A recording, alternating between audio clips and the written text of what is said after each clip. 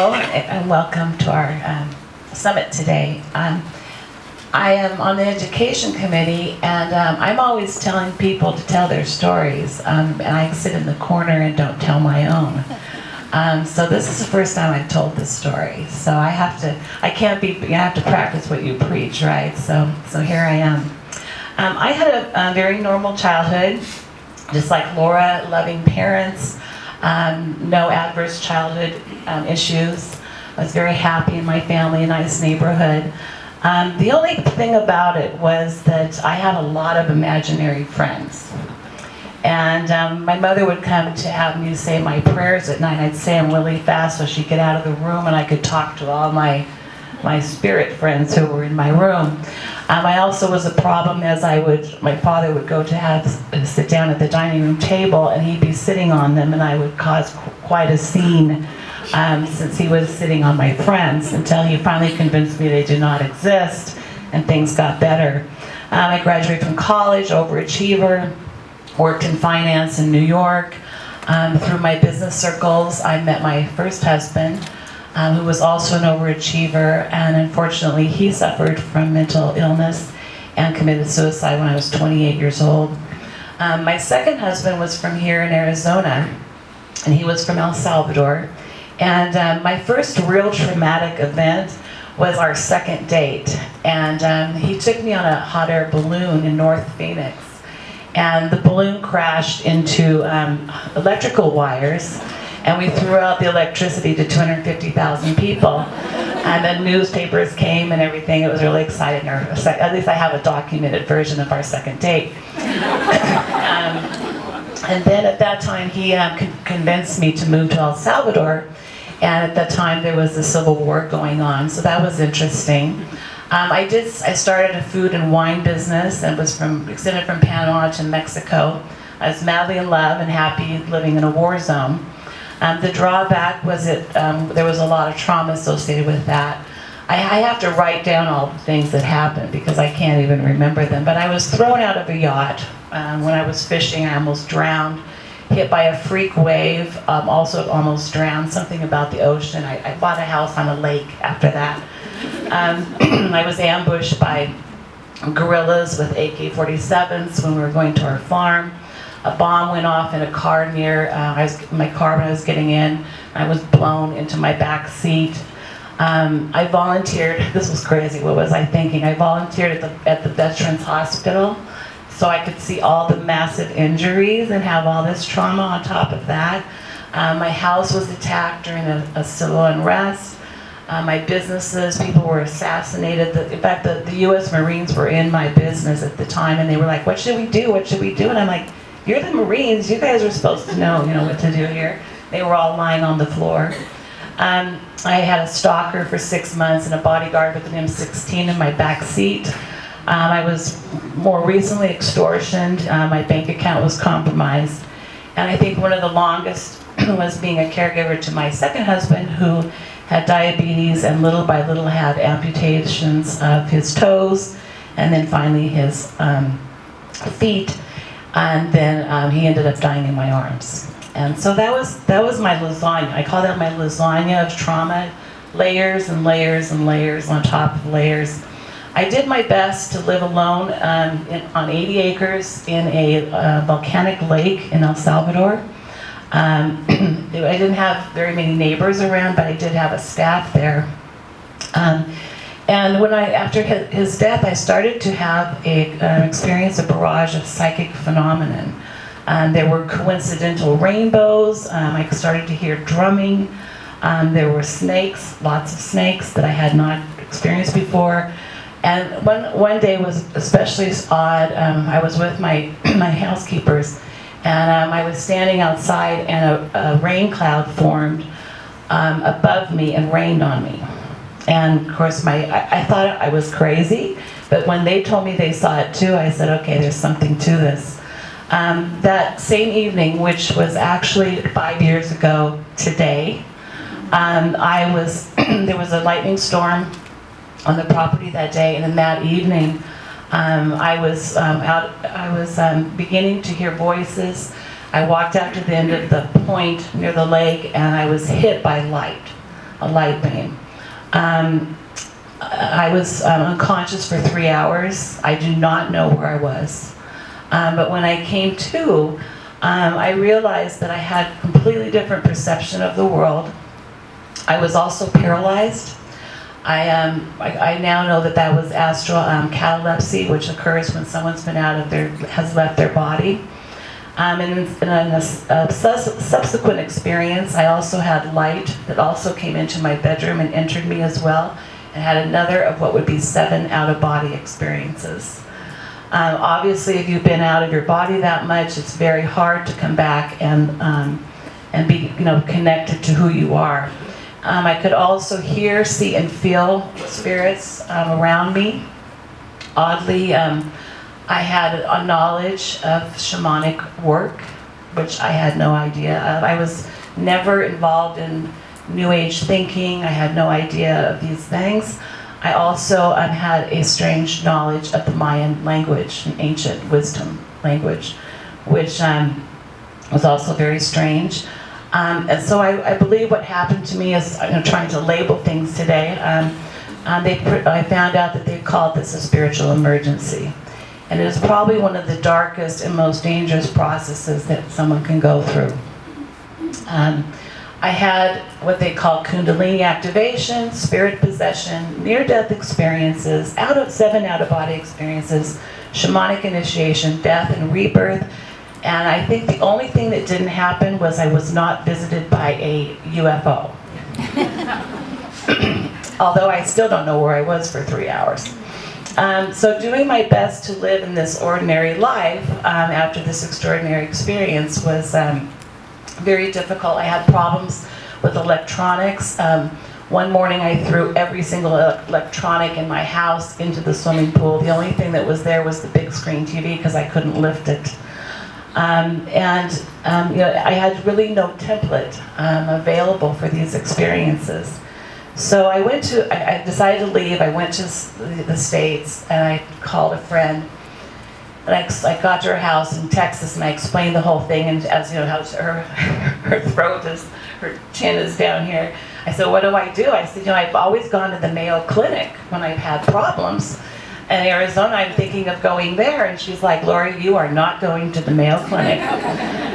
And so she said, why don't you just go to a spa for a couple of weeks, relax, things are probably going to be okay. So I did go to a spa. Unfortunately, I could not stop the voices. It was just terrifying. And I, like Laura, because I couldn't deal with it, I got in my car and decided to kill myself. Luckily, I had some divine intervention at that time. I'm obviously here. And in trying to avoid the Western medical framework, because she was so afraid that if I would go to a therapist, that they would put me in a mental hospital. So this was me trying to find some way out of the system. So then she says, well, I've got these friends who have these shamans in Colombia, so maybe you should go down there. So I'm like, I'll go anywhere. And I spoke Spanish, so I wasn't intimidated by that. So I spent 2 weeks with these guys near the Amazon in Colombia. And they did do a lot of help in stopping the voices, but they were still a little concerned. They had never seen someone so fragmented as I was at that time. So back in the US, my mind could still not understand the eradication of really all my beliefs. For example, I would go get a pedicure, and the gentleman who was giving me the pedicure was from Cambodia, and all I could see were landmines, and for 3 days I thought I was going to step on a landmine. So it was very hard to go out in the world, and I ended up eventually in a mental hospital in Tucson, Arizona.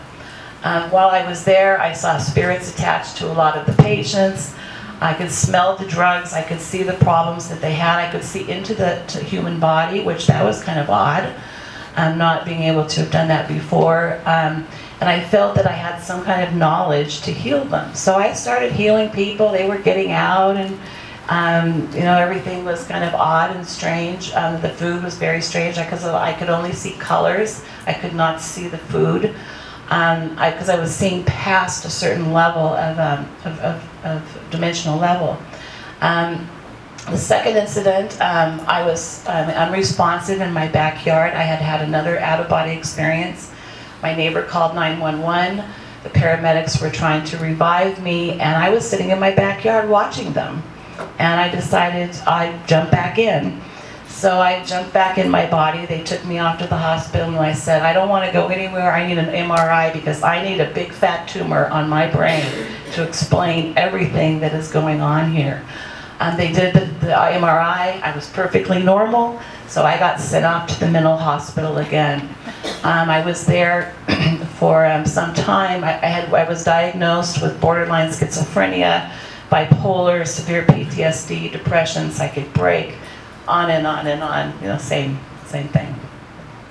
They did give me prescription drugs, and I had extraordinarily high levels of lithium in my system. When they told me about lithium, I was like, where have I heard that word before? And I thought, batteries, lithium, batteries. I'm thinking, why are they putting battery stuff inside of me? So that's when I decided I had to escape. And so I had a friend of mine, a girl that I'd met there, she was going to rehab in Malibu, California. So I said, I'm going where she's going, because you know these people are putting battery stuff in me. So I took off with her.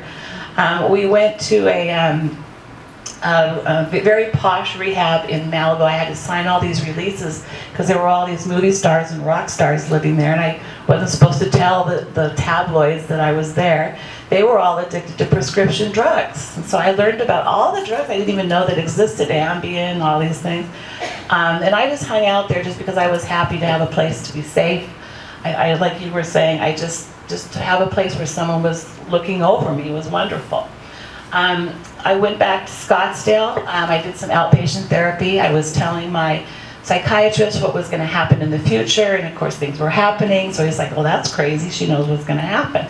He says, you know, he said, I really think that you need to seek a spiritual path here, because this is not adding up. I too tried to avoid taking medications. I was crazier on medications. And when I realized that the traditional psychiatry was not going to work for me, I said to him, you know, what do I do? Who do I call? And he said, this is crack me up. He says, call Deepak Chopra. So I said, really? And he's like, yeah, you gotta go out into that world and find what's going on. So I did call Deepak Chopra, but he wasn't there. He was busy that day. So the girl I talked to, she says, well, you know, there's a girl who lives in Sedona. She's worked with him. Maybe call her. So I called Sarah McLean. A lot of you might know Sarah. And went to her house, and she talked to me about meditation and told me that I should start meditating. And then at that time, I had told her about all this Mayan stuff, and they said, oh, then you need to talk to a shaman. So I had all these different people lined up that I was talking to. I was fascinated because for the first time in this whole experience, I told somebody what happened, and they got it. They got it. They knew. They had had these experiences themselves, and I said, whoa, I found my peeps here. And I really realized that what I had been going through was a spiritual awakening. So I became very fascinated with this. I went to see all kinds of options of spiritual healing practices. I went to Peru, to Bali, I took courses, every course I could find about these things, to find out kind of what I had known, that I had inherited, and also how I could help myself. And at the time I realized how unconventional this approach was. You know, nobody wanted to talk about it. I didn't know where to go. I was very lucky I had the resources to go and try different things and figure it out. You know, most people don't have insurance to cover what I did, and so they don't have this option available to them, so I was very lucky. And of course, after all this had happened, the last thing I was going to listen to was someone telling me that my serotonin levels were off. That wasn't going to work for me. So my key to recovery was understanding that I needed a mentor. I needed people who understood what was going on. I had a very famous psychic work with me. I had another woman who was third generation shamanic teacher her grandmother was a shaman in Haiti for 3 generations. They took me under their wing. I had other people come in and work with me. And I used to ask them, I said, how do I ever repay you for this? And they said, you just have to help other people going forward. I realized that my mind was like a wild horse, that I needed to tame it, to manage it. So I did that through meditation. I also cleaned up my body. I did major detoxing. I did therapeutic massage, removing some of the trauma out of the cellular environment. I tried literally everything. I even had a Navajo healer literally show up unexpectedly, put me on his Navajo rug and said, I'm going to help you. And I looked for him online. You can't Google him. So I had I got a lot of information. I went through yoga. I had a whole different relationship with nature that I didn't have before. And I began to have an open dialogue with the voices, and I had a sense of what was positive and what was negative. And I realized that I had faith in what I was hearing, and I was not. And I got to the point where I said, I'm not crazy. I started researching. I'm an avid researcher, so I wanted to understand the historical part of this. And I started reading about indigenous cultures, and I realized that a lot of these people in these cultures had been hit by light. A lot of them by lightning. Some of them had been they've lost their ears and things like that. And in these cultures, when someone like that had those experiences, they were embraced by the community. They were brought in, and they said, yay, we've got our seer, our healer. We've got someone who can communicate with the spiritual world. And they were embraced and taught by other sages and mentors, and really brought into the tribe. They were revered, and I thought, well, that's interesting, because a lot of parallels to what had happened to me. I also thought it was interesting. Some other study that I looked at was they studied people who had mental illness, and they said after they've had these experiences, that 75% of them are spiritual. They have a spiritual thing. So I think there's a huge link between that. And I continue to study that more and more. I thought it was interesting that the Greek word for psyche is butterfly. And it's which we further define as our soul, our mind, our spirit. And the butterfly is the symbol for spiritual transformation. And when the butterfly emerges, of course, our consciousness is born. And many cultures see butterflies as transformation. But unfortunately, the mental health profession has lost its focus on the entire root of the word of its profession. And I think there's something fundamentally wrong that we define mental illness separate from the psyche, which is the soul of the person. And the famous manual that Bob talked about today has a little bit of reference to spiritual awakening, but not enough. It's very vague, and it's not does not nearly cover what happened to me. I thought it was interesting that they were asking me what was wrong. What are you feeling? And through a person who's completely delusional, they're trying to figure out how I fit into this book. I remember, as soon as I said that I heard voices, the word schizophrenia they wrote across my paper. And I knew that was probably not a good thing, especially because the spirits were going, no, no! And so they said, do you hear voices all the time? And I said, yeah, but when I'm listening to my iPod. And so they said, is it always when you're listening to your iPod that you hear voices and trying to get out of the system? I said, yes. So I got the schizophrenia, and then it was only borderline schizophrenia because they weren't sure if maybe the iPod was off. But the problem really with my situation was there was a tremendous misdiagnosis of what was wrong with me. there was a fear of seeking treatment. The first thing that happened was, oh my God, don't go to the Mayo or don't go to a psychiatrist. They'll throw you into an institution. And then the inadequate research about really what happens when someone is having a spiritual awakening. So not understanding this was a huge barrier for me to get the proper help that I needed. Now I feel it is the greatest gift that I had. I cannot think of my life without that experience. I do hear voices all the time, but I manage them. I only listen to benevolent and loving voices, and I help others with that. And I also have a tribe, people of wiser mentors, people who've been through it before, who are always available to me when I need to pick up the phone. I do not take any drugs. I just go out in nature. I learn to manage the mind. And right now I have started a practice here in Sedona, and I help people who've been through similar experiences to mine when they don't have a definition for what's happening. Since I have invested a lot of money and time in navigating the system, I feel that I have I call myself a concierge to this world of finding an alternative to using meds and helping others get off of them. So thank you very much for listening to my story.